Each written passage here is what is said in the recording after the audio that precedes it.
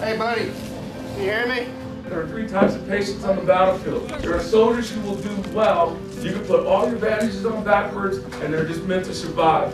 Then there are soldiers who are going to die regardless of what you do for them. And then the last one we're going to work on. That's the last one that will die unless we do something for them now. What I don't want you to do is come home with the ghost. We've got to get better at providing care for our soldiers. You don't want to kill somebody or have somebody die because you didn't do the right thing. Really hurt. No, we're gonna get that fixed up for you, all right? We're gonna put a tourniquet on your right lower leg. Get out! Cover your faces! Cover your faces! See you later. We had an ID out from the top side of the building. Yeah, what are you doing? Maintain peripheral pulses. Please reassess every time you move. Prior to the mannequins, we trained with just basic CPR mannequins with a little bit of red Kool-Aid on it. They had no internal mechanics, they were just a shell. We have some mannequins where we had to drill holes in the nose so that the students can put NPAs in them.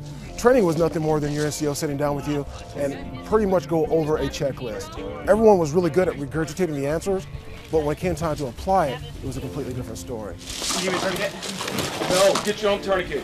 Go to the next letter. Go to the next letter. Get your own tourniquet. Here at the Fort Carson Mystic, we have about 4 or 5 different dummy trainers. Depending on the scenario and what we want the students to get out of it, we'll use different mannequins at different times.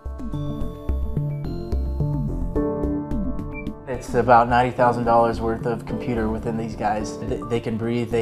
They're pneumatic, so their lungs, they can inflate with air. Most of the pulses you can find on a real person, you can find on these mannequins. Their pupils react to light, so you can put a pen light in the eyes. If the evaluator wants to, we can simulate dilated or constricted pupils. Assess his pupils, possible head injury. Each mannequin comes with the instructor's tablet where we're controlling anything from the vital signs of the patient. We can decrease rise and fall on either side of the chest, left or right. So we can simulate the development of a tension pneumothorax, so a collapsed lung. The student has the benefit of visualizing that rise and fall of the chest, being able to count the respirations as opposed to an evaluator saying your patient is breathing 20 times per minute. We can occlude airways. We can either constrict the trachea, we can have the mannequin's tongues fall back. You can put an ET tube, a King LT in the mouth of the patient.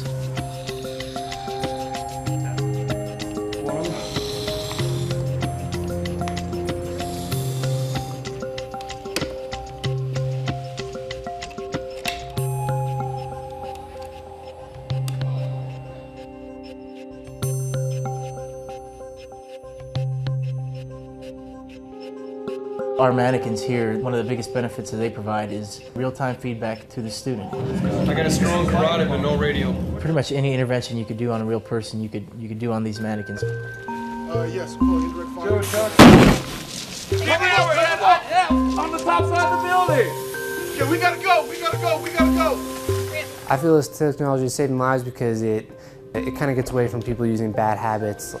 Who should put that on, Sergeant? Who should put that on? I shoot somebody outside. Okay, and use the words. There you go. By actually being able to do it on a mannequin, they get that muscle memory in place, so that way they won't do the wrong thing when their memory fails them and they're just going off what their hands remember. Getting in here, seeing that injury, knowing what to do, treating it repeatedly builds that muscle memory so that when you see it in real time, downrange, there's no question on what you have to do. Now you just put it into action.